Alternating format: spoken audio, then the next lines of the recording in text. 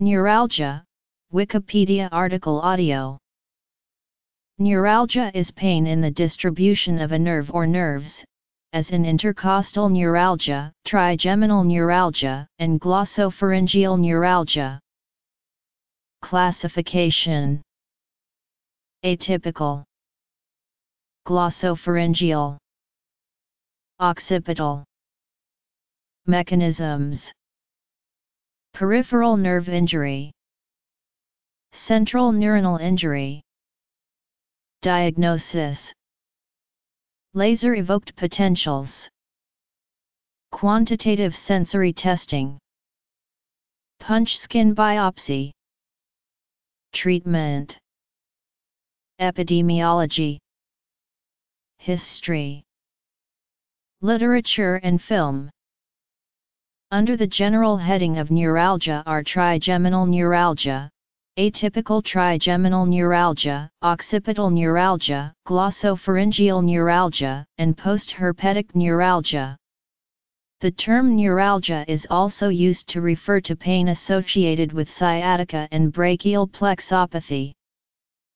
Atypical trigeminal neuralgia is a rare form of neuralgia and may also be the most misdiagnosed form. The symptoms can be mistaken for migraines, dental problems such as temporomandibular joint disorder, musculoskeletal issues, and hypochondriasis. ADN can have a wide range of symptoms and the pain can fluctuate in intensity from mild aching to a crushing or burning sensation, and also to the extreme pain experienced with the more common trigeminal neuralgia. ADN pain can be described as heavy, aching, and burning. Sufferers have a constant migraine-like headache and experience pain in all three trigeminal nerve branches. This includes aching teeth, ear aches, feeling of fullness in sinuses, cheek pain, pain in forehead and temples, jaw pain, pain around eyes, and occasional electric shock-like stabs. Unlike typical neuralgia, this form can also cause pain in the back of the scalp and neck.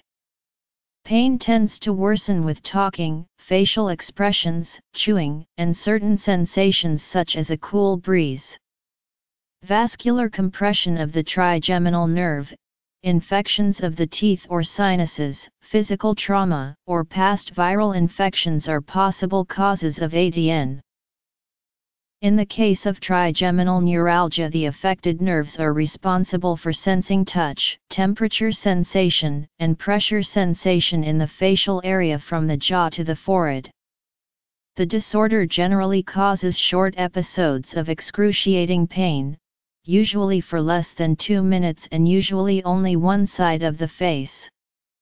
The pain can be described in a variety of ways such as stabbing, sharp, like lightning, burning, and even itchy. In the atypical form of TN, the pain presents itself as severe constant aching along the nerve. The pain associated with TN is recognized as one of the most excruciating pains that can be experienced. Simple stimuli such as eating, talking, making facial expressions, washing the face, or any light touch or sensation can trigger an attack. Attacks may be lone occurrences, clusters of attacks, or constant episodes. Some patients experience muscle spasm, which led to the original term for TN of tic douloureux. Glossopharyngeal neuralgia consists of recurring attacks of severe pain in the back of the throat, the area near the tonsils, the back of the tongue, and part of the ear. The pain is due to malfunction of the glossopharyngeal nerve, which moves the muscles of the throat and carries information from the throat, tonsils, and tongue to the brain. Glossopharyngeal neuralgia, a rare disorder, usually begins after age 40 and occurs more often in men. Often, its cause is unknown. However, glossopharyngeal neuralgia sometimes results from an abnormally positioned artery that compresses the glossopharyngeal nerve near where it exits the brain stem. Rarely, the cause is a tumor in the brain or neck. Occipital neuralgia, also known as C2 neuralgia, or Arnold's neuralgia, is a medical condition characterized by chronic pain in the upper neck, back of the head and behind the eyes. By understanding the neuroplastic changes following nerve damage, researchers may be able to gain a better understanding of the mechanism of hyperexcitability in the nervous system that is believed to cause neuropathic pain. A neuron's response to trauma can often be determined by the severity of the injury, classified by Seddon's classification. In Seddon's classification, nerve injury is described as either neurapraxia, axonotomesis, or neurotomesis. Following trauma to the nerve, a short onset of afferent impulses, termed injury discharge, occurs. While lasting only minutes, this occurrence has been linked to the onset of neuropathic pain. When an axon is severed, the segment of the axon distal to the cut degenerates and is absorbed by Schwann cells. The proximal segment fuses, retracts, and swells, forming a retraction bulb. The synaptic terminal function is lost, as axoplasmic transport ceases and no neurotransmitters are created. The nucleus of the damaged axon undergoes chromatolysis in preparation for axon regeneration. Schwann cells in the distal stump of the nerve and basal lamina components secreted by Schwann cells guide and help stimulate regeneration. The regenerating axon must connect to the appropriate receptors to make an effective regeneration. If proper connections to the appropriate receptors are not established, aberrant reinnervation may occur. If the regenerating axon is halted by damaged tissue, neurofibrils may create a mass known as a neuroma. In the event that an injured neuron degenerates or does not regenerate properly, the neuron loses its function or may not function properly.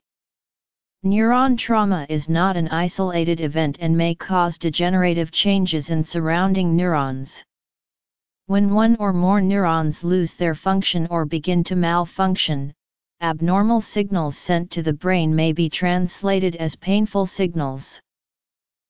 Neuronal injury in the central nervous system typically leads to local degeneration of the nerve axon and myelin sheath. Axonal debris in the CNS is eliminated by macrophages. Trauma to neurons in the CNS also causes a proliferation of glial cells that form a glial scar. Development of the glial scar is thought to inhibit regeneration of central neural connections. The damaged nerve terminal begins to swell and glial cells push the defective terminal away from connections to other neurons. Often, aberrant sprouting of damaged CNS neurons, specifically sensory neurons, results in neuralgia. Diagnosis typically involves locating the damaged nerve by identifying missing sensory or motor function. This may involve tests such as an EMG test or a nerve conduction test. Neuralgia is a form of chronic pain that can be difficult to diagnose. Postherpetic neuralgia is the easiest to diagnose because it follows an obvious cause. Diagnosis of neuralgia is difficult, and misdiagnosis is common. Diagnosis typically involves locating the damaged nerve by stimulation of the specific damaged pathway or by identifying missing sensory function. The most common test for neuralgia is a nerve conduction study, such as using microneurography, in which the peripheral nerve is stimulated and recordings are taken from a purely sensory portion of the nerve. When assessing neuralgia to find the underlying mechanism, a history of the pain, description of pain, physical examination, and experimental examination are required. Since pain is subjective to the patient, it is important to use a pain assessment scale, such as the McGill Pain Questionnaire. Qualifying the severity of the pain is essential in diagnosis and in evaluating the effectiveness of the treatment. Physical examinations usually involve testing responses to stimuli such as touch, temperature, and vibration. Neuralgia can be further classified by the type of stimuli that elicits a response: mechanical, thermal, or chemical. Response to the course of treatment is the final tool used to determine the mechanism of the pain. Future research must focus on the relationships between all of these categories.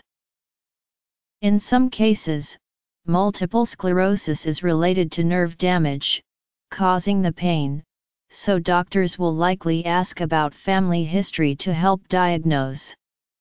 Nothing unusual can be seen in brain scans, so diagnosis is usually based on the description of the symptoms and the response to the medication or procedures. Neuropathic pain is often the result of a lesion in spinothalamic pathways. Laser-evoked potentials are measurements of cortical responses using lasers to selectively stimulate thermonociceptors in the skin. Lasers can emit a radiant heat pulse stimulus to selectively activate A delta and C free nerve endings. By specifically targeting pain and temperature pathways and measuring cortical responses, clinicians can identify even-minute lesions in the spinothalamic pathways. LEP abnormalities are strongly indicative of neuropathic pain, while a normal LEP is often more ambiguous. LEPs have high sensitivity and are very reliable in assessing damage to both central and peripheral nervous systems. Another method for testing the proper function of a nerve is quantitative sensory testing. QST relies on analysis of a patient's response to external stimuli of controlled intensity. A stimulus is applied to the skin of the nerve area being tested in ascending and descending orders of magnitude. Clinicians can quantify the mechanical sensitivity of the tactile stimulus using von Frey-Hairs or Semmes-Weinstein monofilaments. Also, weighted needles can be used to measure pinprick sensation, and an electronic vibrometer is used to measure vibration sensitivity. Thermal stimuli are quantified by using a probe that operates on the Peltier principle. One problem with QST is that abnormalities may be observed in non-neuralgia pains, often making it inconclusive in diagnosis. Also, QST is very time-consuming and relies on expensive equipment. Recently, skin biopsy has been used to investigate mechanoreceptors and their myelinated afferents. Though available in only a few research centers, skin punch biopsy is an easy procedure and is minimally invasive. Punch skin biopsy is used to quantify nerve fibers C fibers and A delta nerve fibers through measurement of the density of intraepidermal nerve fibers. Loss of IENF has been observed in several cases of neuropathic pain. Treatment options include medicines and surgery. Neuralgia is more difficult to treat than other types of pain because it does not respond well to normal pain medications. Special medications have become more specific to neuralgia and typically fall under the category of membrane-stabilizing drugs or antidepressants such as Cymbalta. The anti-epileptic medication Lyrica was developed specifically for neuralgia and other neuropathic pain as a successor to Neurontin. High doses of anticonvulsant medicines used to block nerve firing and tricyclic antidepressants are generally effective in treating neuralgia. If medication fails to relieve pain or produces intolerable side effects, surgical treatment may be recommended. Neural augmentative surgeries are used to stimulate the affected nerve. By stimulating the nerve, the brain can be fooled into thinking it is receiving normal input. Electrodes are carefully placed in the dorsal root and subcutaneous nerve stimulation is used to stimulate the targeted nerve pathway. A technician can create different electrical distributions in the nerve to optimize the efficiency, and a patient controls the stimulation by passing a magnet over the unit. Some degree of facial numbness is expected after most of these surgical procedures, and neuralgia might return despite the procedure's initial success. Depending on the procedure, other surgical risks include hearing loss, balance problems, infection, and stroke. These surgeries include rhizotomy and microvascular decompression. Marijuana. The American Medical Association stated in Report 3 of the Council on Science and Public Health that results of short-term controlled trials indicate that smoked cannabis reduces neuropathic pain. Neuralgia is a rare disease. Women are more likely to be affected than men. The earliest cited instance of the term is the French neuralgie, which, according to Roland, was coined by François Chaucer in his 1801 Table synoptique de la neuralgie, for an affection of one or more nerves causing pain which is usually of an intermittent but frequently intense character. The features and assumed etiology found in the medical literature have varied significantly over time. Various locations were proposed for the primary lesion during the 19th century, including nerve roots, ganglia, trunks, and branches, as well as the brain and spinal cord. In 1828, J. C. Warren and T. J. Graham placed the cause in the trunk or branch of the nerve innervating the perceived site of the pain, though Graham also attributed neuralgia to morbid sensibility of the nervous system due to great disorder of the general health. Thiel in 1830 and many after him argued that it may be located in the spinal cord or nerve root. Later in the century some proposed it may be an affliction of organs such as the uterus or liver, while others classed certain headaches as neuralgias, and proposed that emotional distress may promote the condition.